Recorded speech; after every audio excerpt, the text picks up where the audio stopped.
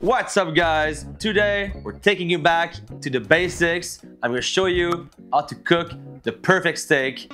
In my opinion, this is a 2.5-inch rib steak, and it's been tempering for almost half an hour now because the goal is to bring your steak to room temperature before you cook it. Very simple. We'll do it kind of like my usual style. We have some butter for basting with some fresh thyme, some garlic. We have some salt and pepper, olive oil, and that's pretty much it.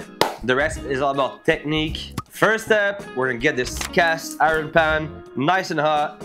I'm using the Matheson cookware today. What I really like about this pan is a lip in the front here for basting. You can kind of tilt your pan and you have more room for basting. Okay, so while this is gonna go, we are going to season the steak. Now there's like two different schools of thoughts here. Some people do only salt because they say that pepper is gonna burn and become bitter. I kind of agree. I add the pepper at the end, but sometimes I'll do it for like, I don't know, like chicken where it's like not gonna be, I guess, searing for that long or not as hard. So for me, steak, just salt and then pepper at the end. So we'll start. And you know what? Like, I always kind of switch it up. Sometimes I add some olive oil to start with. Sometimes I don't. Today, I'm gonna put just salt on the steak and olive oil in the pan. And a big steak like this, you wanna season this thing very, very heavily and generously. Also, don't forget that all the salt you're gonna put on that steak, probably half of it or more is gonna end up at the bottom of this pan. So, you know, just go generously, rub that in, take your time, massage it. Also, forgot to mention, this steak has been on a drying rack in the fridge for not even 24 hours. The goal here is just to get some moisture out of your steak to get more enhanced beef flavor and also ultimately extract extra moisture from your steak to have that beautiful Maillard reaction, that brown delicious crust is gonna give your steak the best flavor in the world. For me, the rib steak is like my all-time go-to because first of all, you can have a big piece like that you can kind of like develop some nice crust, have some nice fat marbling, lots of flavor. You have the bone in, and everyone likes to chew on that bone. So for me, that's like always the #1 choice for sure. Our pan should be nice and hot now. So I'm gonna start with a bit of olive oil. You know, it's already fat as it is, but just a little starter. So that thing's gonna stick. And now some purists will say, don't put olive oil, you should put some canola or like neutral oil. Fuck off. Olive oil is delicious. And when you have a very high quality olive oil, the smoke point is actually higher than some canola oils. So you know what? It's a matter of controlling your fire here. So we're gonna start with a beautiful sear. All right, so see, it's starting to smoke. We're gonna add this steak in, always against you.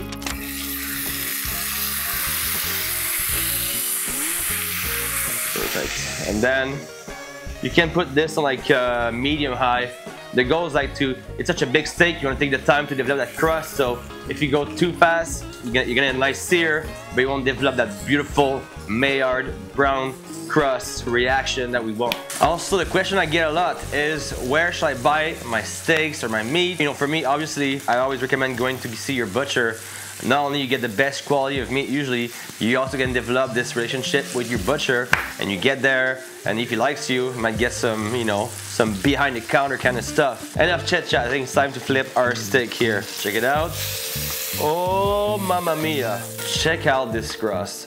Now that's called a Maillard reaction. Who's Maillard? I don't even know. He's a Frenchman who figured out one day that crust equals flavor.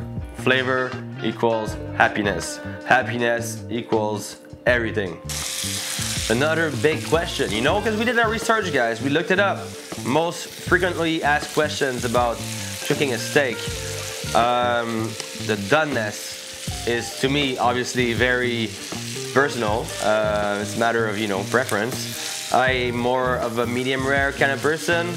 If you go like to places like in France or Italy, everyone's like eating that shit fucking saignant, you know, that raw, that blur sometimes. It's a bit gnarly, I like it too, but like for me, I feel like if you have friends over, you wanna make sure everyone's happy. Medium rare is probably the way to go, unless you have this loser friend who wants his steak overcooked. Just don't invite this guy, you know, no one likes him anyways. But I would say medium rare in most cases is the way to go. Okay, time to flip it again. Oh my god, this is even better than the other side. Look at this. Oh my god. Okay, now what I want to do is put this big boy on the fat cap like this to render out some fat and get that nice and crispy. So leave that to render a little bit.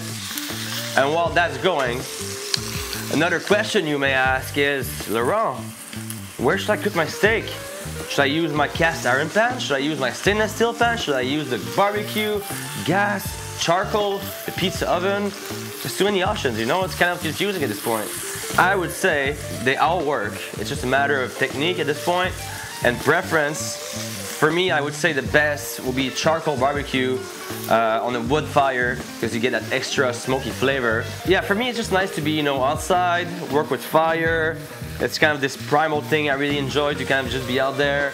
You have to like kind of make sure it's always hot enough, that if you have a nice coal going. I don't know, I feel like pan's always a sure shot because you have that nice even crust. Obviously you have more control on the fire. It's just like, you know, low, high, on, off.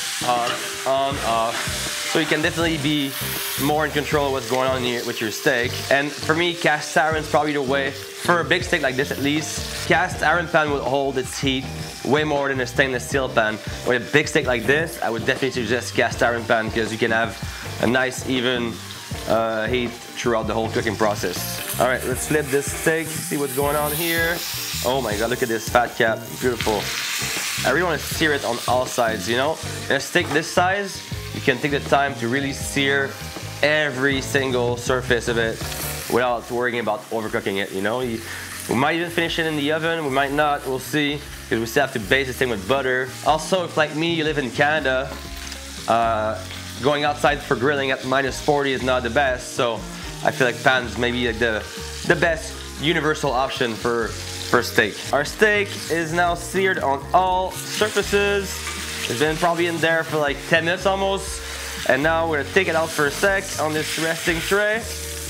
And I wanna do a quick clean to this pan because there's, as you can see, all the burnt salt at the bottom. I mean, if I were to make a sauce in there afterward, I'd probably just kind of like get most of the salt and the oil out of there and then use it. But for now, I'm just gonna kind of do a thorough rinse of this pan and we can get to the basting part. So the good thing about this cast iron pan, I just rinsed it with cold water and it's still piping hot, you know? So no need to wait till it gets back to temperature. We're good to go. We're gonna get it back on. I'm gonna add some butter in there and I'm gonna be very generous because it's a big boy steak. We're gonna do this much, there you go. I might even add more than that, so, you know, don't freak out, guys. Not that all the butter is gonna be inside the steak, it's just for basting. So don't worry, you're not gonna be eating all this butter. Now what I wanna do is just cut this garlic in half.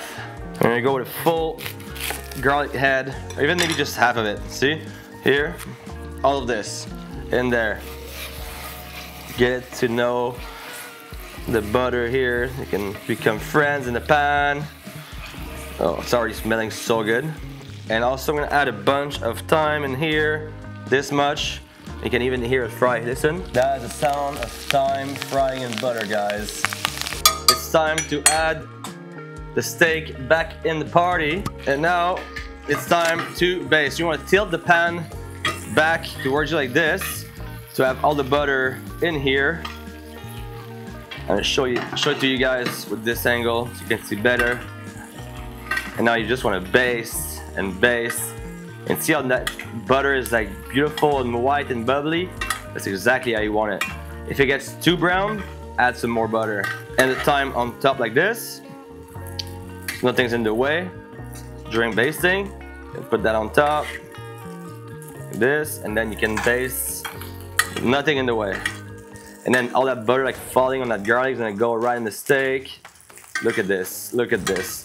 And that's gonna make sure your steak stays nice and moist, and it's also gonna give a nice flavor of butter to your steak, which, you know what, everyone enjoys. And that's good. At some point you wanna go for a flip so you don't like overcook one side of your steak. So we're gonna flip that up, a little flipperoo.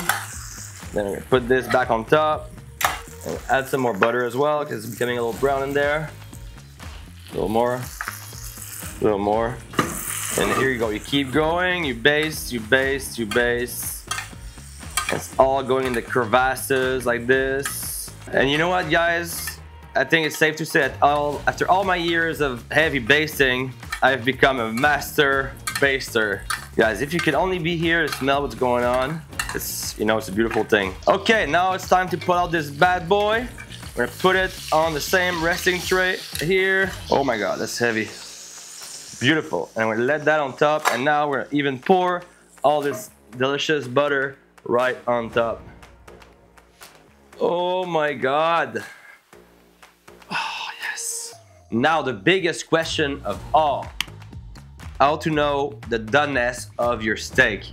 There's many ways to do it. Obviously before we had access to gadgets such as the meter, which by the way is great. You can just stick it in your meat, link it up with your phone, sync it up with your phone, and then just have estimate time of cooking according to the doneness that you already preset. You can, you know, put your thing in the oven, go for a little nap, go for a little, you know, clean up the house, have a coffee, and when it's done, an alarm on your phone. It's ready, good to go. But before that, what I learned in cooking school was a very good trick, actually, I'm gonna show you guys right now, is all you need is your hand, pretty much, and your fingers. Even better if you have some. Because this is where you're gonna gauge the doneness of your steak. So this technically would be like blue. See here? When you press, super soft. Now what happens when you connect your index and your thumb like this, now it's rare. Medium well? Fucking horseshit. Well done. If you get to this point, you should just put your steak in the garbage, guys, okay? Bleu, rare, medium well, garbage. Got it? So let's see here. It's bouncy, it comes back. So this is kind of like probably on the rare side.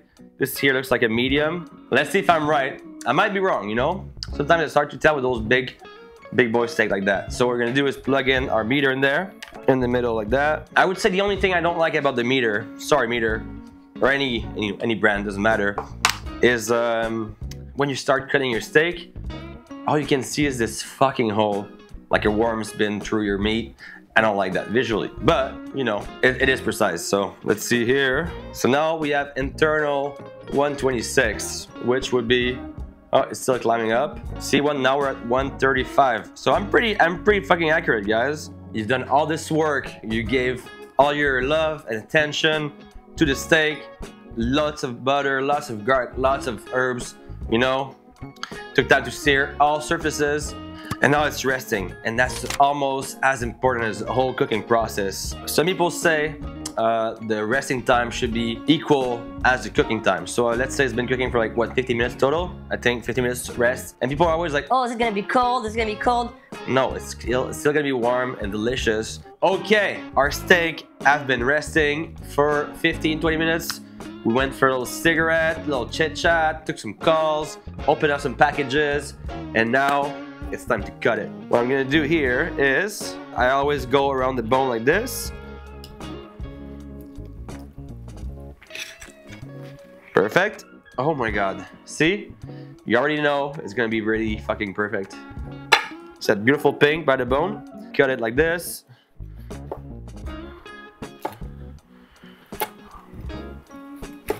Oh my God, it's nice and juicy. Look at this. Look at this, guys. See this? Perfectly cooked. See what I'm talking about here? That's the meter for you, okay? Oh my God, yeah, look at this. See, guys? This is perfection. To me, that's how you should always cook your rib steak. I always plate these the same. Kind of like line up like this on my cutting board and then scoop it right on the plate like this. And then let it slide. And you always keep the bone on the side for presentation. And now you would be a fool to put this in the garbage. What we're gonna do is just drop this amazing juice in our tray. This. So what we have in this tray here is butter from the basting and the resting juices. So if you do this, the magic will happen right in front of your eyes. See? We are making an emulsion right in our pan. You see this? It's becoming one. That's flavor, baby. Put this on the burner for 1 sec. See what's going on right now, guys? And since we didn't add any pepper to our steak, now it's time. Add some pepper in there. That's a sauce. No need to go crazy, guys. That's just butter and resting liquids. And now what we're gonna do is pour that right on top of our steak. Oh. A perfectly cooked rib steak. Finally, guys, the best part of the video. Tasting time. All right, let's go with the middle piece here. I think it's gonna be the best. Just check the color of this beautiful piece of steak. Still the fiber is breaking down. Oh my God. There you go, the perfect steak bite.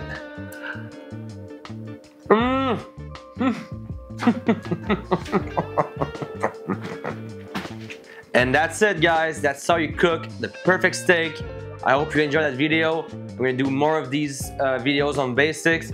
Let us know which one you'd like me to do next time. And don't forget to go subscribe, leave a comment, like the video, hit that bell, all that stuff. We love you. And on that note, peace.